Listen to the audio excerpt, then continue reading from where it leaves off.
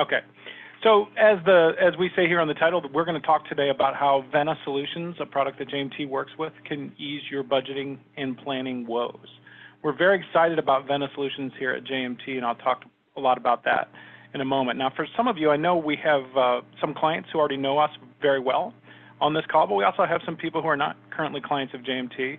So I think it's worth spending a minute or two just quickly giving the background of JMT and what we're all about. In a nutshell, we were founded by a nonprofit finance professional like most of you on this call back in 1991. So next year will be our 30th anniversary. We're very excited about that. So for 3 decades, we've done nothing but help nonprofits. We help primarily with implementing systems, whether they be accounting or ERP systems. We work with MIP Fund Accounting, with Sage Intech, for example, currently right now. We've worked over the years with other products. Some of you may remember in the old days, a tool like American Fundware we used to be a partner with. So we are here as an independent firm that only works with nonprofits. We are constantly vetting the marketplace and checking out all the products that are out there. And when we see products that we think are a good fit for nonprofits, we partner with them and we bring them to our clients. So Vena is one such tool, which we're going to get into in just a moment. But as you can see, we're almost 3 decades old now, and all we do is live, sleep, eat, and breathe nonprofit.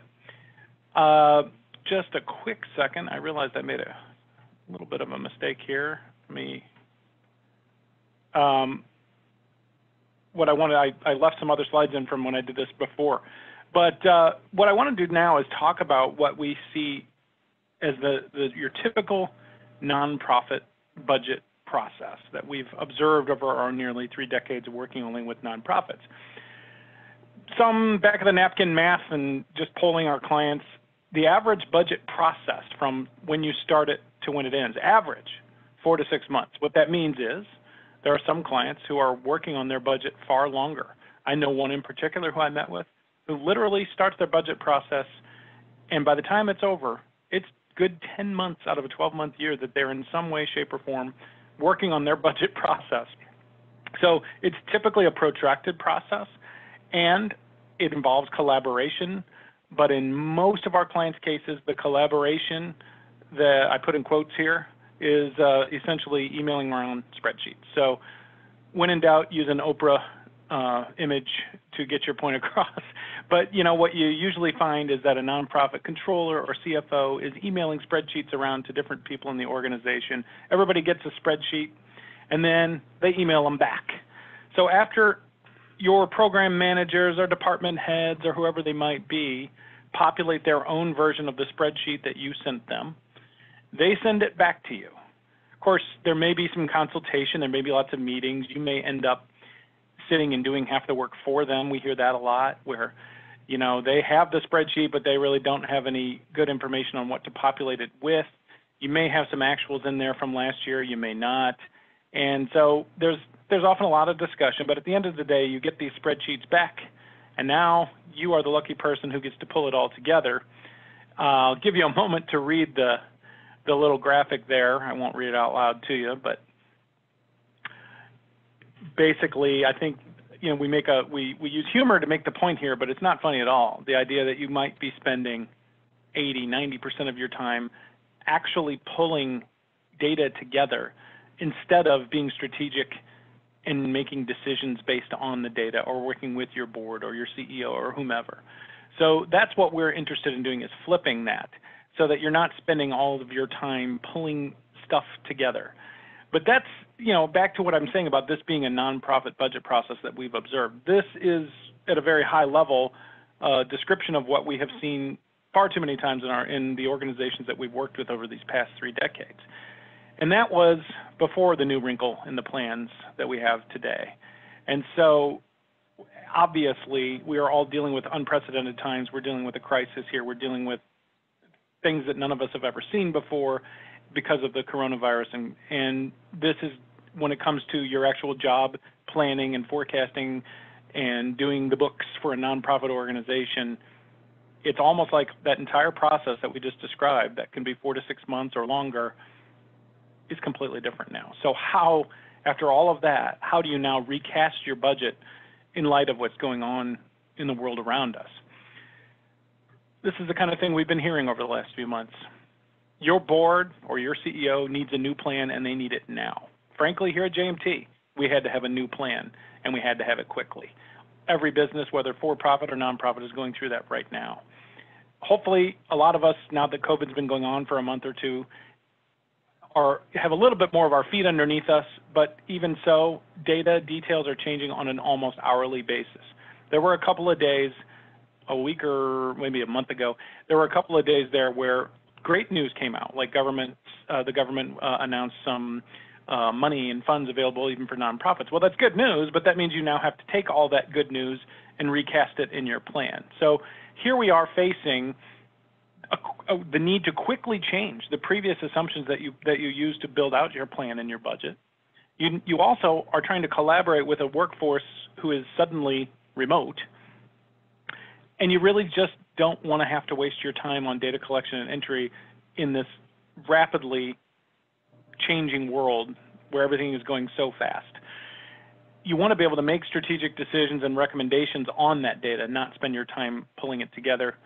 And unfortunately, we're hearing just when you've done all that, you may have to do it yet again because things are changing so quickly.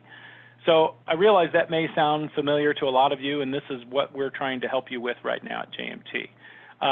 The point I make here is, you're trying to collaborate with people, and you're doing it all from your new office.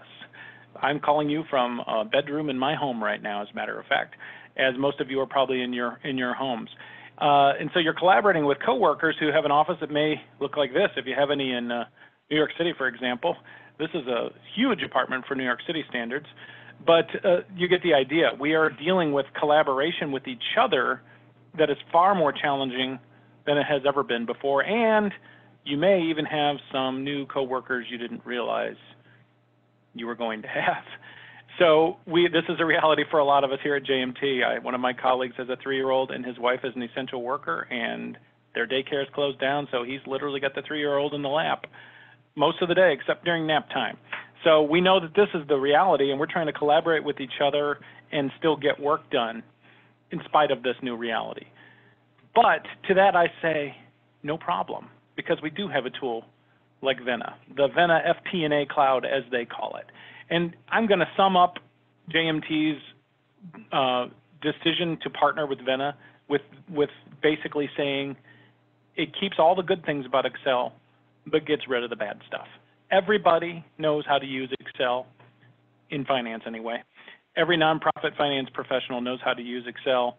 I've joked in the past that the good news is if, God forbid, you lost your job, tomorrow you could probably get a job teaching people how to use Excel, because I've seen some pretty awesome spreadsheets among nonprofit finance professionals over the years. But basically, we get rid of the bad stuff of Excel, the formula errors, the lack of data integrity, the versions floating around. And that's what Vena does here, and I'm going to show you a little bit more about that in just a moment. It also makes it very easy for you to collaborate because you're able to actually create process managers like what you see on the screenshot here. This is literally a budget process that you would see in the Vena solution, and outlining it for your team and then tying it to tasks and task management, so you can see the actual progress of where they are in their in the process. And at the end of the day, it will allow you to actually spend your time reporting and making decisions on it. And this is an example of some of the reports that you would see in the Vena tool. So right now I'm going to transition over, and I'm going to actually open up Vena. And pardon me while I quickly pull that up. While I'm doing that, I'm going to ask Megan to do our first poll of the day. We have a poll that we're doing, and this first poll has to do with spreadsheet usage. So Megan, do you want to introduce this poll and ask people to vote on it? Thanks, Andy. Yeah, thank you so much. So I'm going to launch a poll here, so you should see it come up on your screen here in a second. If you could just take some time to answer that, I'll give everyone a minute to get that answered. So I'm going to launch it now.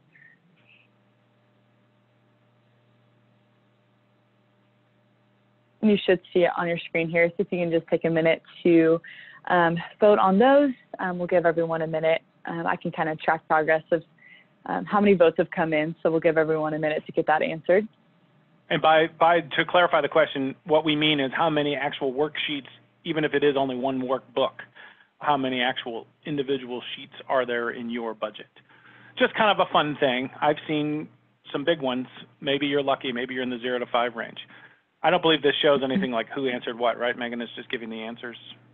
I'll see after I end. I may be able to share results anonymously here, but we are getting answers in. Overwhelmingly, we do have 20 to 30 is our overwhelming answer here. We even have a couple of 50 plus, 30 to 40 is pretty popular, as well as 5 to 10. We currently don't have any 0 to 5 answers. Wow. Okay. Well, we'll keep that poll open, and we're going to do another one here in just a minute. So let me make sure that I am showing again the correct screen. You see my Vena tab open, Megan? Can you confirm that? Yes, I do. Okay, great. So what you may have noticed is I'm logged in a website, in a browser, because Vena is a cloud tool. It uses Excel, and I'll explain how in a moment, but you go to the Vena, I'm using Google Chrome, so that's what I used here. I logged in. I have a fake database set up for me to play around in demos. And this is one of the Vena interfaces that I'm going to show you. But what I want to do now is illustrate for you how, with a very simple example, how this collaboration works. So what we have here is we have some templates that are created. And again, these are just a very simplified database just to illustrate the point here. But I'm going to start with, we call it our detailed OpEx input. And what you notice is it asks me to check out. And what it's going to do is, think of it like going to the library, is I'm going to check out this sheet. And when I do, that means no one else can touch it. It's not checked in. And when I check it out, what it's going to do is pull actual data from the Vena Cloud database, populate an Excel template, so that essentially your Excel template is nothing more than sort of the front end for where you enter data. But on the back end, it is actually tied to the Vena Cloud, which has data integrity. So I would use the example of, just as I'm on a website right now where I might have data that I could enter, the website's front end just happens to be a browser window that ties to whatever database is on the back end of your tool. Like if you're buying something on a website online, the front end is just where you type your numbers in, but the back end, there is a secure database somewhere owned by that provider, right? So it's the same thing here. The difference is the entry input template is an Excel sheet. So I'll go ahead and check one out. That's what this one is here. It's simply, you'll notice it's downloading down here in the bottom. It's done. I'll open it up. And when I do, it is actually populating this Excel template with data, as it's showing you right there, from their database, from the Vena database. Now, in my demo system, I've got dimensions. Some of you who use Sage Intacct are probably very familiar with the idea of dimensions. But in this case, I need to choose the correct dimensions, and I'm going to choose San Francisco for the purposes of my demo, and I'm going to choose this as my forecast scenario for what I want to do. So when I do that, it's now further loading, and now it's giving me an input template. Now again, this is Excel, and if you notice, it really is Microsoft Excel. The only difference is there's this tab up here, this Vena tab, which adds all this additional functionality that is related to how it ties into the back end of Vena. But let's say, back to the example I gave earlier, let's say you are a CFO or a controller or whoever it is in your nonprofit organization who's in charge of sort of making sure people get their budgets done and making sure program managers or whoever it might be are contributing their numbers. So I'm going to just go through a simple example. Think about what I said about how you email somebody something, you ask them to populate an Excel template, email it back to you. Well, instead, that person could log in as a contributor in Vena and come down here and enter data. What you might notice is obviously some of these jump out at you, they're in blue, and then there are other ones that are not in blue. The ones in blue are the ones that can be changed. So what I'm going to do is I'm going to actually add a number. For simplicity purposes, I'm going to just pick this open cell here, which I deliberately left open so that it shows easily in a demo. But imagine I have to put in recruitment expenses for November of 21, and I'll just say, I don't know, let's just say 21,021, or I hit 24,000, didn't I? 24,211. So I've entered that data. It is now my number for that month. Very simplistic example, but I think you get the idea. So now, let's say I've done all of these numbers and I've been populating them all, but I simply save it, close it, and I'm done. Now I can either save the data here, which will save it to the Vena cloud, or even if I try to just go out of the spreadsheet, it's going to prompt me. This file is controlled. Do you want to save the data? Yes, I do. It's now probably going to give me a warning. Yes, it is, because we have set up budget controls. If you exceed a threshold of 20% increase, you have to add value, adjust the values, or add a comment. Now, this is a soft warning, not a prohibitive situation. So what I want to do here is I want to, whoops, I'm going to hit don't save, and I'm going to go back for a second. Well, I screwed it all up. Well, sorry about that, folks, but that was user error on my part. Let me go back and check that back out. Well, it's going to ask me to check it in. Now check it back out. I was going to show you how I could enter a comment, and I thought if I closed those other windows that it would that I would show that, but I accidentally closed the whole thing first. Sorry about that, but no problem. We'll just go right back to it. It's going to ask me to do the same thing, load the data, and I'm going to pick my same value, San Francisco forecast. This time, I'll just put the comment in before I try to save it. So let's say I'm going to add a number here, and I'm going to say, because I want to. I don't know why, that's just what's in my mind. It's a demo database. I could say things like that. So we're just going to put in a number again, whatever, 21,452, I don't remember what it was. Hit enter, and now I'm going to save. Do I want to save the Vena database? Yes, I do. It's saving it. Yes, I do want to continue. It's actually saving the changes to the audit trail, and I'm saying, yes, I want to check this file in. So now I go back into the Vena cloud, and you can see that that file has been checked back in. But let's say I want to actually go look at, now I'm the actual, instead of thinking of, that was like a program manager out in the field or in their small New York City apartment entering data. But now I'm back, I'm the finance director, the program manager, or the CFO, or the director of finance, whatever I might be, the person who owns the budget. I want to see my budget as it's coming together, which will include the input of the managers, like what I just did. So I'm going to go to this report to illustrate it. This is an expense variance analysis report. Same thing, it's just simply populating an Excel template with data from the Vena cloud. And when I pull that up, you'll see a couple things. I'm going to leave this at those values. And you notice, this is another good thing about spreadsheets. One time I had a colleague who said, Excel is really the best desktop publishing tool around. And it truly is. We all know we can do really cool things with charts and graphs in Excel. Well, since we're using Excel here, you see I've got some charts and graphs that are populating the data.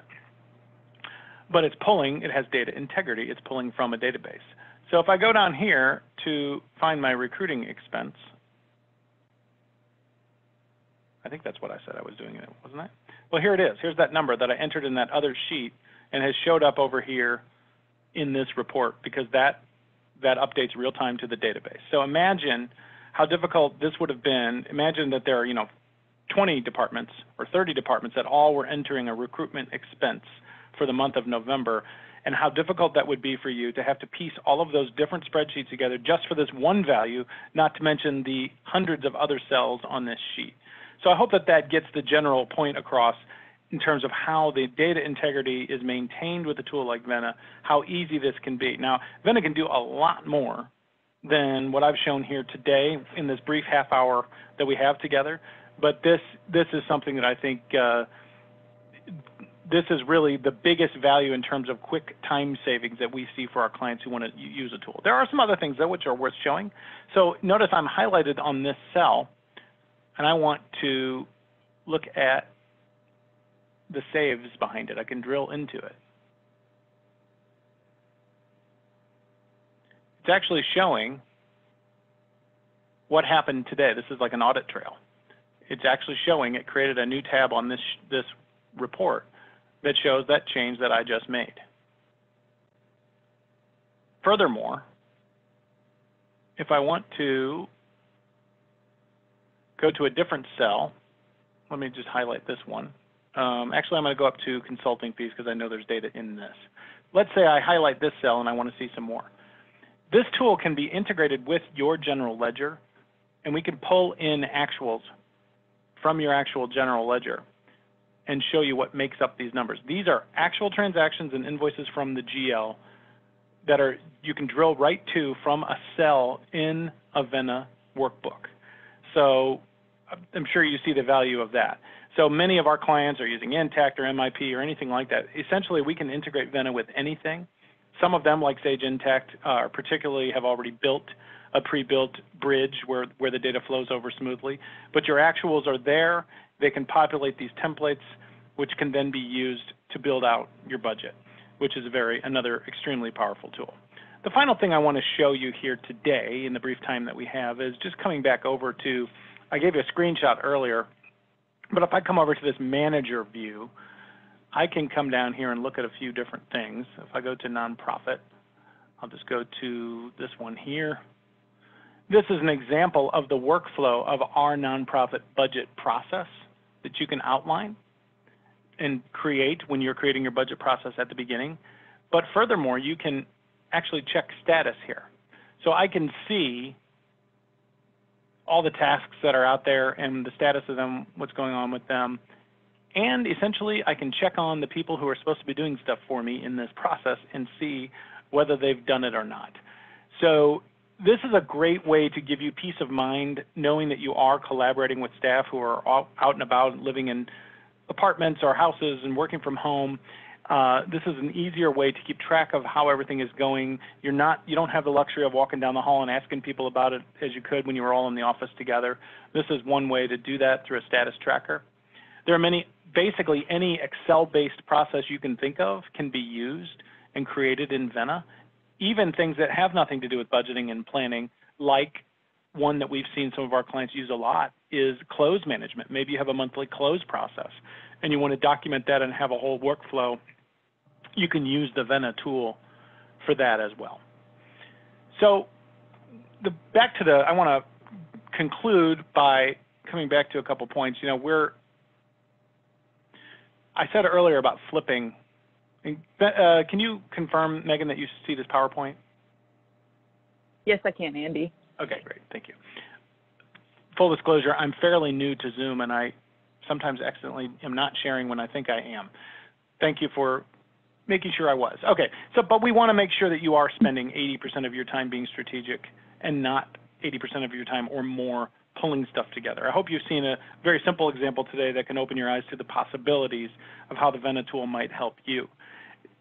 Therefore, none of your time is spent on all these other crazy things, looking for formula errors, checking on the progress. And most importantly, you don't have to tell your executive director or your board, I don't have that for you yet. Hold on, I'm still pulling it all together. And that's really the goal here. And so what we've done at JMT to try to make this a reality for all of you is we realized that normally we would have implemented a tool like this prior to COVID. And typically it takes a couple months to get it up and running, to configure all the models you might want. We might build out quite a few different models and templates. And then most importantly, train you on how to administer your own model and so that you can learn how to build more and use and do more than just be an enterer of data, but actually own the tool and build out the templates. But that takes time. And in this era of COVID, you don't have that time. We're working with someone right now who, in fact, possibly while we've been on this call, has already given me the green light. But he wants to move forward with Vena, but he doesn't have time to learn it right now. He feels like 6 or 8 months from now, he can come up for air and do it then. So we've come up with a way that our clients can get into Vena for a monthly fee, no amount of money up front except for the monthly amount. And you're essentially outsourcing the administration of the model to us for now. You could keep doing that forever, or you could say, hey, 6-8 months from now, I'm going to be ready for a detailed training session where I learn how to do this myself. But in the short term, I can use the tool, I can benefit from it, and I can have a plan that we can work from in 10 days, because JMT can have you up and running on this tool with that model in 10 days. To be clear, it is not going to be a fully built out model with every type of scenario planning that you can imagine, as it would be if you did a full implementation. But the trade-off is you can be up and running quickly, and there's nothing that stops you from doing the rest of a more full implementation later. So this can be your reality. Literally, by Memorial Day, this could be you. You could be relaxed, not worried about pulling spreadsheets together. So this, again, we designed this as a very high-level view. We hope you've seen enough that you at least can envision that perhaps this tool would be something that would be of value to you. We wouldn't expect that from this 30-minute session today you're necessarily ready to sign up right away, but if you are interested in having a more personal discussion about this and what we might call a deep dive, we would love to know. So I believe, Megan, with that is the final poll question. Yeah, thanks, Andy. So I'm going to go ahead and launch our final poll question. It's just going to give us kind of a better idea about how you'd best like to be followed up with. So I'll go ahead and launch that for us here, so you should see it. And while we're kind of getting votes in, we'll kind of move to a couple questions we had, Andy, if that's okay with you in our final couple minutes here.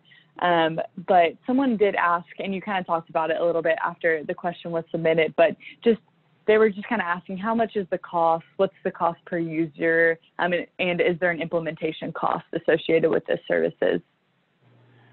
Okay, so yes, there are, and the user cost depends on a few variables.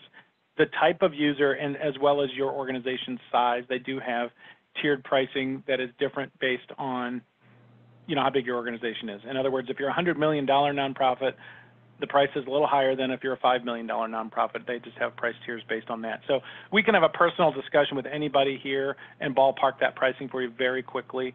So I don't want to be evasive about that answer, but you understand there's a few details that we would need to know. Secondly, what was the second part of that question? Was it about? Yeah, I see one in writing about, is this cloud-based MIP?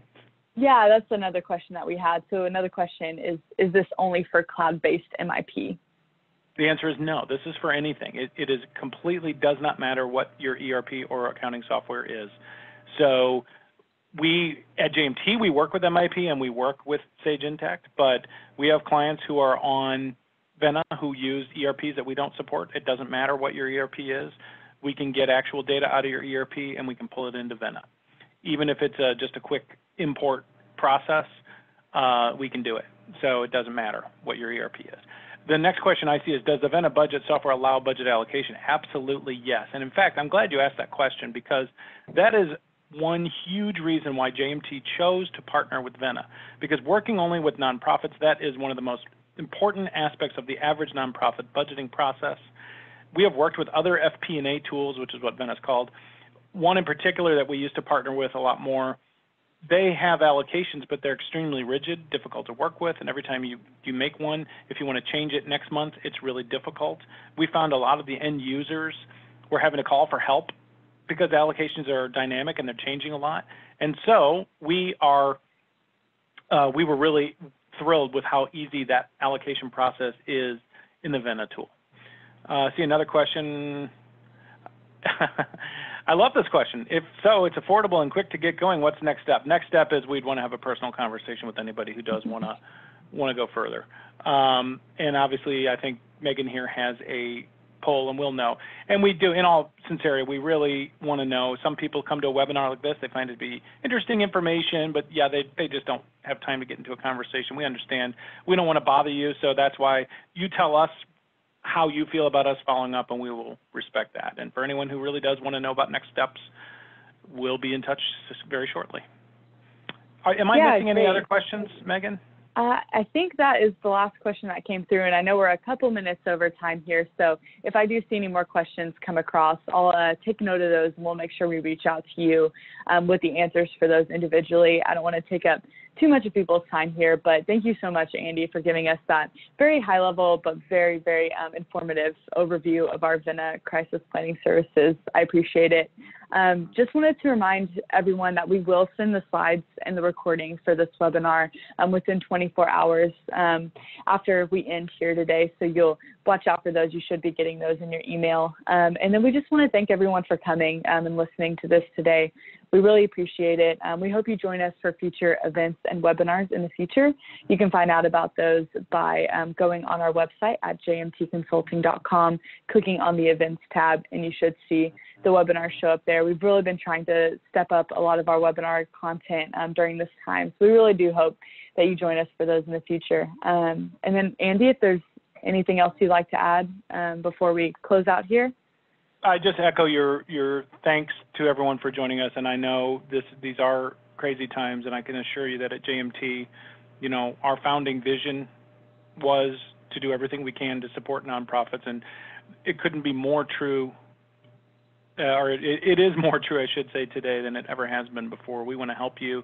We believe this is something that can help you get through not only this crisis, but get to the end of it so that you're in a really good position emerging from whenever this craziness subsides. So thank you all. We really hope that you have a great rest of your day and that you're all getting through this thing okay. Yeah, thank you so much, everybody. We hope everyone has a great rest of the day. All right, bye. Take care.